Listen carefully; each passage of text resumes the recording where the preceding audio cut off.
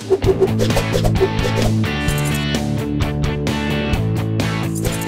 been a while since the game plan days. Things have changed considerably. Slowed down a little bit. I now have a family, a wife who I met on game plan, 3 beautiful girls. But every now and then I still like to try and recapture that game plan feeling. Try something new, go out there and look for the rush, challenge myself, capture that feeling again.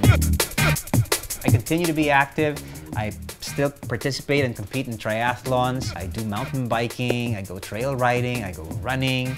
I'm still up for trying all sorts of different things. I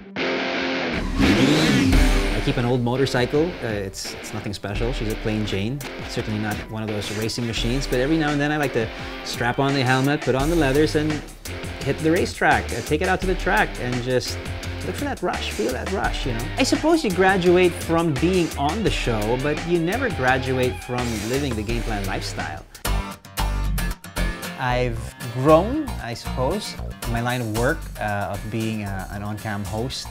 I also do production-related work behind the camera now. Game Plan was produced under Probe Productions. Basically, the Probe experience, it shaped and molded our work ethic, our love for the work, our attitude that pwede na is never good enough. People learn the production process inside and out, from in front and behind the camera. We met all sorts of people, all sorts of characters. And those moments, when you isolate them through the lens of a camera, you really isolate that moment and you see what that moment is all about. It's about producing excellent work. Enjoying the work really shows in the end product. I think the game plan experience is really, it started me off on the right foot. It opened doors for me. It led to bigger and better things.